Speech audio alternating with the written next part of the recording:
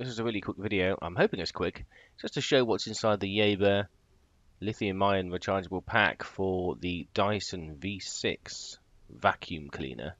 I wanted to see what cells were inside this one. The battery pack's actually failed, or failing, and I wanted to see if they were branded cells or what cells were in there. So as you can see, they're Molicel, and getting into this was not easy, and as you can see, pretty destructive.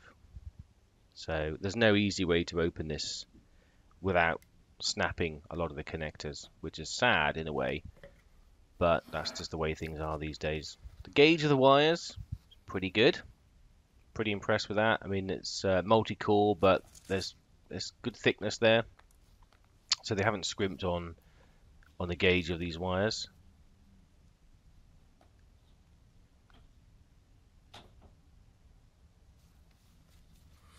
The actual board, as you can see there, I don't know if this is a board designed by Yaber or a generic board or even a Dyson board, but you can see there it's designed for DC62. It's got a version number, plenty of chips on here, so I'm presuming there's plenty of battery management on here. And the actual cells are well packed. I don't know if the case is, again, something you can get off the shelf or custom made for Yaber. But it's covered in this foam to prevent any issues for knocking and make sure there's no loose cells. But they're well in there.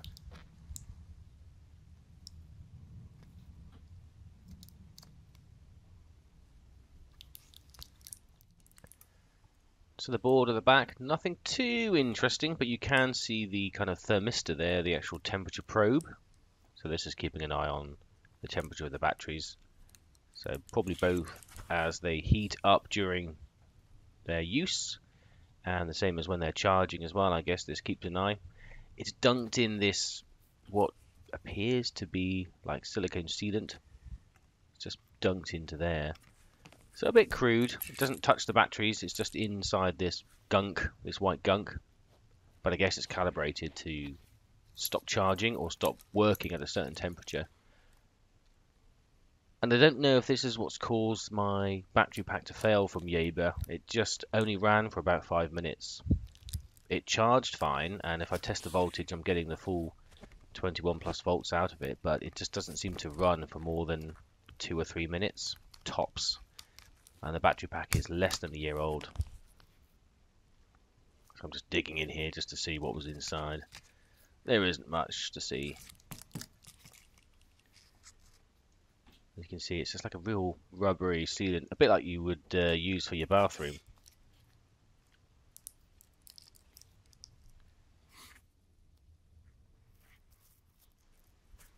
This is just a quick picture of the Microswitch.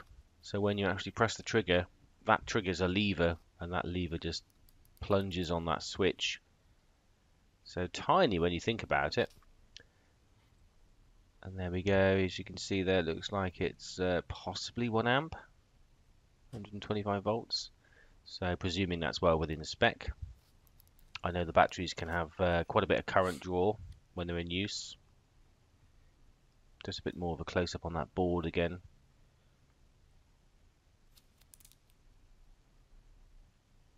I mean, it's nicely made. There's no weird kind of designs on here.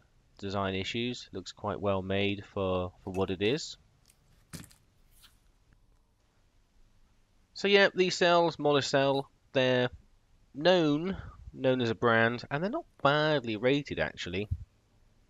They of course not the same mark as the Samsungs or the Sonys or the Sanyos, but they do seem to have a fairly good standing on some reviews I've seen. Bit odd they've all had their serial numbers marked out with marker pen. Same with the QR code as well, the quick codes. It's a bit odd, but I don't know if that's for a particular reason. And again, the case is well made, nice and solid. Seems to protect the cells really well. So it's a shame it died, really. Shame it has stopped actually being used as a battery pack. But these possibly will live on in another device, depending on how well they go. But Thanks for watching anyway. There's just a good video to see what's inside the Yaber battery pack. Cheers.